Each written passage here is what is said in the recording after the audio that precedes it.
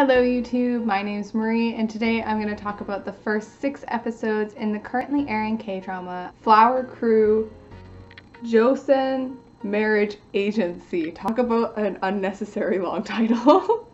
Now we're really going to just sit and chat about this because I didn't prepare any notes, but it's something that I watched over the last 2 days and I kind of want to just let you know how I feel about it. Now this show follows a matchmaking agency in Joseon period Seoul, if that makes sense. A blacksmith is really persistent. He knocks down the door of this matchmaking agency over and over and over again, day after day, and insists that they plan the wedding between him and his long-term friend, who's doesn't really have a job, but she just does a bunch of odd jobs. She's a really jack of all trades. She'll do anything for a coin. And finally, the marriage agency, they break down, they say yes, and upon the day of their wedding, he goes missing. Is he kidnapped? Did he run away? I guess you'll have to watch to find out. But there is definitely major plot happening with him and his disappearance, and who is he really, and all that stuff. If I had watched this maybe 4 years ago, I probably would have loved it because at that time I wouldn't have known all the K-drama staple tropes as well as I do, and this show is using a lot of them. Toying this really interesting line with its storytelling between being hyper obvious. No, that's not the right way to say that. It's taking certain situations, especially in the first couple of episodes while it's trying to establish everything, it's taking situations and instead of presenting it in a normal way, it'll turn up the drama of it to a billion to really get the point across of what it's trying to show. So I think the only way you're gonna get what I'm trying to say is if I give you an example.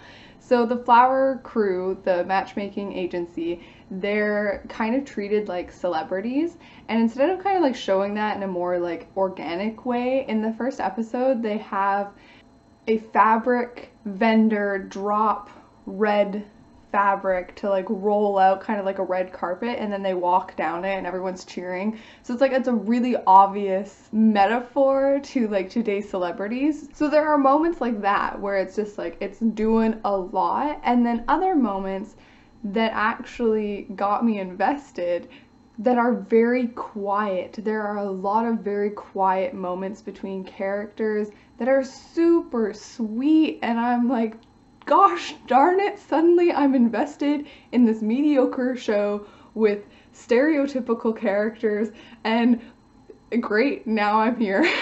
So I'll give you an example for that as well. So there's one moment where one of the Flower Crew is washing our female lead's hands, and it was so touching. I was and there was very little dialogue happening in that scene, which actually to me elevated it because everything else is so much, right? Everything about the show is doing so much, and then there's these quiet moments that really have impact, and maybe it's because they're in contrast to those other scenes. But another one that I thought was just great was when our male lead is kind of down on himself. Oh, there's another thing. The male lead is not actually our female lead's fiance. The male lead is the leader of the matchmaking agency, now that that's out of the way. And he's really down on himself, and our female lead gets him to help her wash bedding, and they're in this big tub and they're stomping around, and it was just so cute. They didn't explain to the audience she was trying to make him feel better. They just showed this moment play out, and it was really nice. It was a really nice moment. I'm now invested in these characters, which I already said, they're mediocre at best. They're full of stereotypes, they're not very interesting, and they're ones that we've seen 100 times before. So yeah. Hey guys, sorry to just jump in here with a totally different background and lighting and different clothes, but I'm editing right now and I realized that there's a few things that I didn't mention over there. So one of them being, I actually really loved watching the matchmaking process. I feel like I've actually learned a lot about traditional weddings. And then a major thing that I didn't talk about that I think is a problem with this show is that they don't spend a lot of time establishing the female lead and the blacksmith's relationship, and that's like a huge story element, you know, like he goes missing on the day of their wedding, but you don't really get their relationship. So I think it needed honestly only like one more scene of them like interacting in a normal day-to-day setting just to really understand their relationship, because you don't really get it right now. Like when I say they're long-term friends, or maybe they're like a sibling relationship, that's just me guessing basically, because the show doesn't really tell you exactly what they are to each other. He obviously loves her, but does she love him? Like it's so kind of like loose and up in the air. Maybe they will like develop it more later, but I think it's a big problem because as the show goes on and you focus on the blacksmith or the fiance and what happened to him like after he disappears, it's like I don't feel very connected to him whatsoever, and I don't really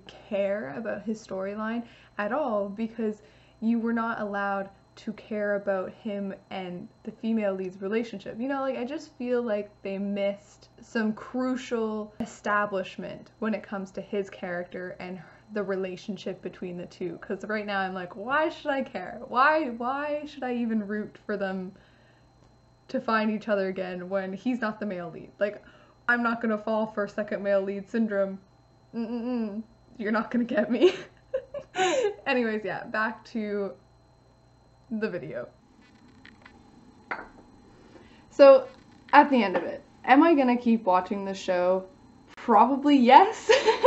Yes, not probably yes, because after I finish editing, I do want to go watch another couple episodes before I have to go to work, and that's because it's so comfortable. Like, it's not trying to do anything spectacular with the plot so far. It's not trying to push any envelopes. It's not trying to be new or unique. And this might all sound like a negative, but to me it's actually quite easy and comfortable to watch because I'm not going to be surprised. It's just predictable, easy, enjoyable entertainment.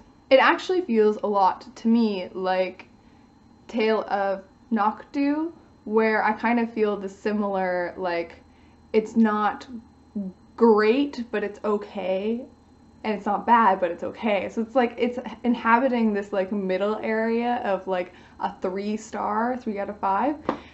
The only difference between this one and Tale of Nokdu is that I like the characters a little bit more here, and also the actors more here. So, and there's more to watch. I can actually sit down and like binge a little bit of this, whereas with Tale of Nokdu I would have had to wait week to week.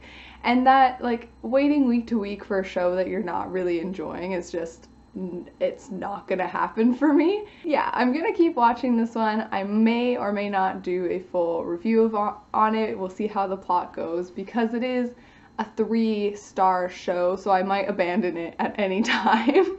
Alright, let me know down below if you are watching Flower Crew and what you feel about it. Have a good day, have a good night, bye.